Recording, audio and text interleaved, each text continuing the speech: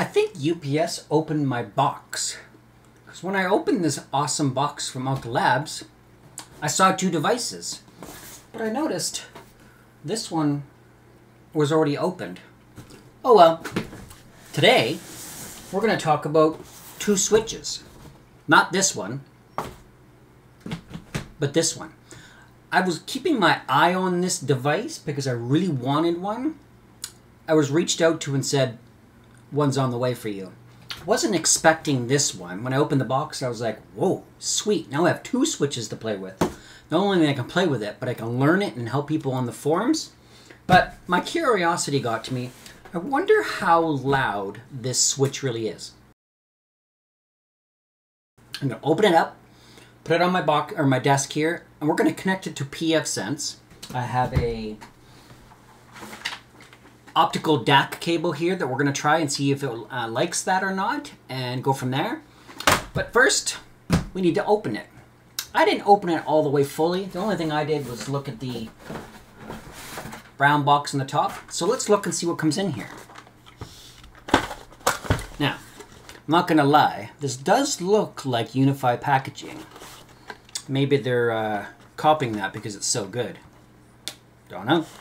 So, we have our little pamphlet with a QR code on the front. It says, scan for quick start guide.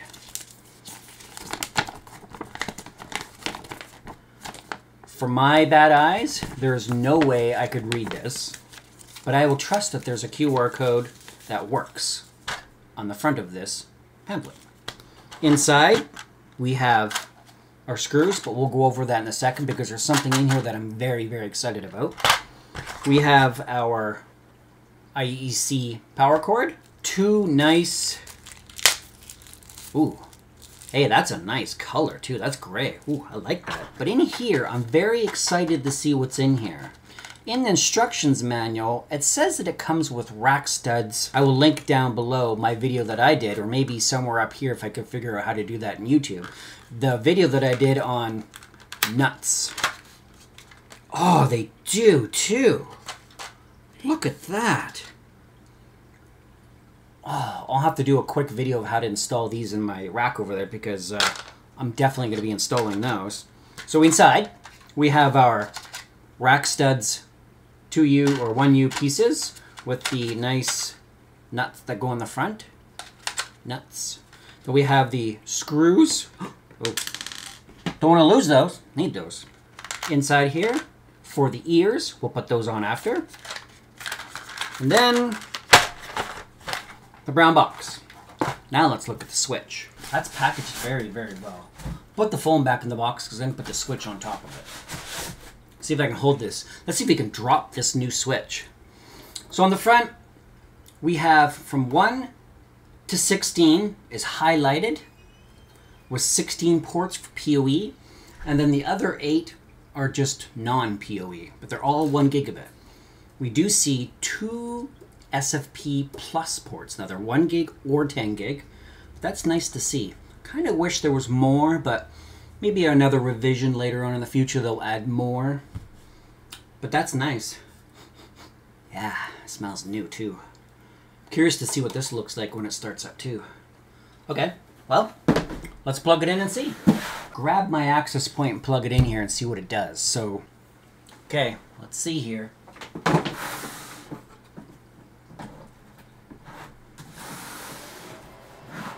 Whew. Yeah, that's loud.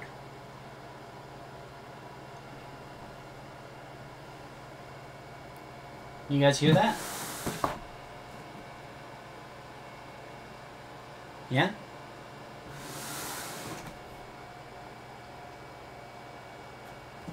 It is booting, so we'll give it a minute. As that's happening, I'm going to grab the access point and plug in the cable, so hold on. It's actually ramped right down. The white light is on, so maybe that means it's booted.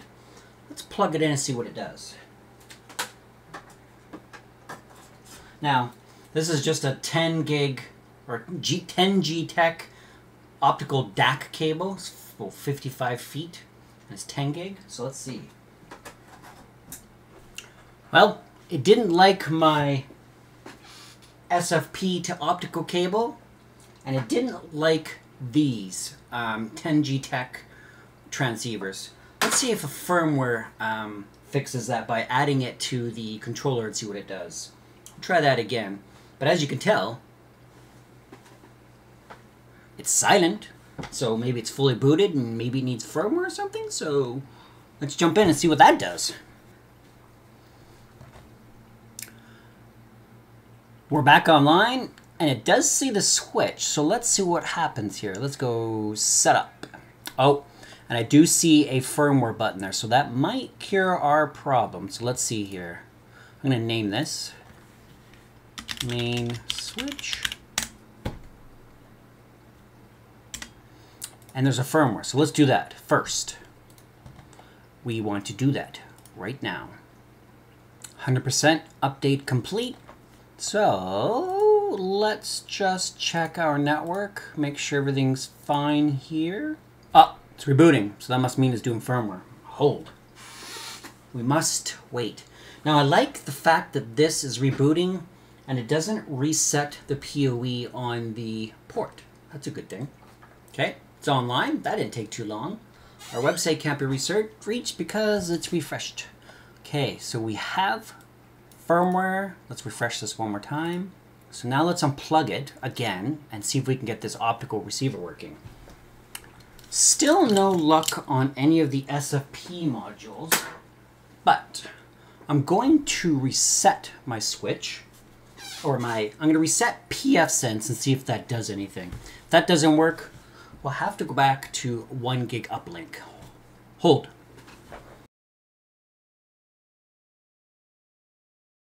Okay, so the opticals are working. Might have made a mistake where maybe it wasn't working because the lights aren't showing up. So I wonder if I have to go into the switch and look at any settings. The switch ports haven't populated yet, but that's okay. So I've changed my SFP optical cable and it's working, just no lights on here. So I'm just gonna wait and see if these ports show up in a couple minutes because it's probably doing like an inventory to see what's plugged in and stuff. Maybe there's a light or something we have to change. The lights on the front of this don't show link activity on the SFP. I'm not sure why. I'll research that part later. But all my optical and my other DACs work. Even my optical DAC and my transceivers for 1 gig and 10 gig work. Led me down the path that maybe something wasn't working because the lights weren't going. But I saw this light flickering, which led me to go, I'm getting network activity. So I went to fast.com and I'm online just fine. But the lights weren't on. So, I don't know. We'll figure that out later on. So, as we go back to our switch or our main interface here for the dashboard, we can see that I have devices on here. We can see that the switch is here. Switch has been up and running. We can click on it. Hey, there's our ports. Took maybe about a minute or so. Just as I was finishing and pausing the other part of the video, I went downstairs, came back upstairs for a second there, and this was popped up. So this does take about 30, 45 seconds, maybe a minute to populate because it does an inventory of all the ports, and then they work. As you can see right here, port 25 is lit up, and that's my main link, and this is going to my little black pfSense box over there. I'll put a picture of the setup here in a minute. And there to go. One thing I wanted to try was VLANs. So I created some simple VLANs, guest voice, by just clicking on this. We can just create a VLAN, call it maybe 500. We'll give it a name, test, and then we'll add it. Now, I know 100 works because I've made that on my pfSense. So if we log into my pfSense here, 192.168.1.1, and we go admin. Sorry, I have a new keyboard, so it might be a little black. My bad. And we go to interfaces, guest. We'll see that there is a guest VLAN there, and it should give us out a 100 IP address. This should be, I hope, easy to figure out how to do. Now, I'm going to plug my laptop in. 19 is showing up. I'm going to click on that. It looks like we can give that a name. So we're going to call it MacBook Pro. Oops. MacBook Pro save. Mode. So we got standard, 802, disable, mirror. Oh, we can mirror a port too. Okay. Native VLAN. Allowed VLANs. All. Select none. Save. Native default. Let's type in 100 and see what happens. 100. Save. So it was at, might have changed by now. So what do we got for an IP address now? Network. We have no link.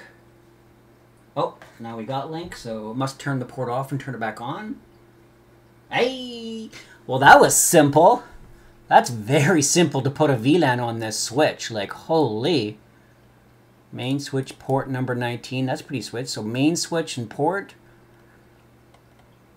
Number 1. Oh, hey, we could power cycle. I don't want to do that right now because I'll lose internet access. But power cycle, that's pretty easy to find. Temperature. Oh, that's pretty neat. So you could tell how... Is this switch warm? Oh, it's actually really cold. I put the ears on it. You guys probably noticed that, but point it out. Put the ears on there. I want to check one more thing here. So if I go here and go switch, settings, the LED, I'm going to put this over here. The LED you can change on the front of this. Purple. What happens if we change it to default? What's default color?